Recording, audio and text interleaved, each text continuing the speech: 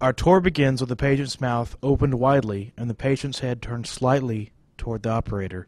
The operator's finger palpates the greatest depth of the coronoid notch and moves the finger laterally to make the tissue taut.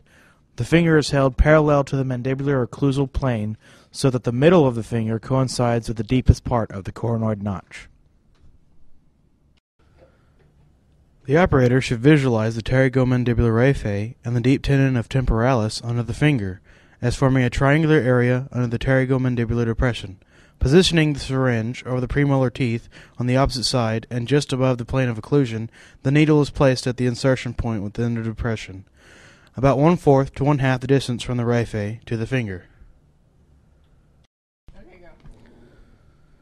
Soon, after penetrating the mucosa, we enter the buccinator muscle, just lateral to the actual raphe, which connects the buccinator muscle to the more medial superior pharyngeal constrictor muscle.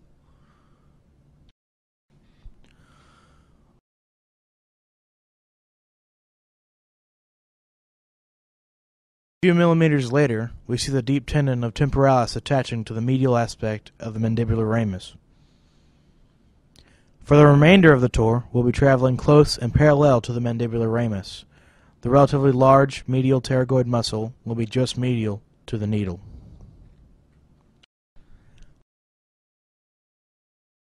Moving further in, we approach the sphenomandibular ligament, which should be to our right, or medial.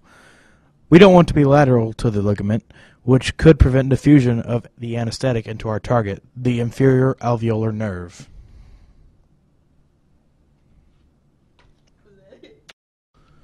We're just about there. Notice that we are approaching just above the lingual, and the inferior alveolar neurovascular bundle can be visualized.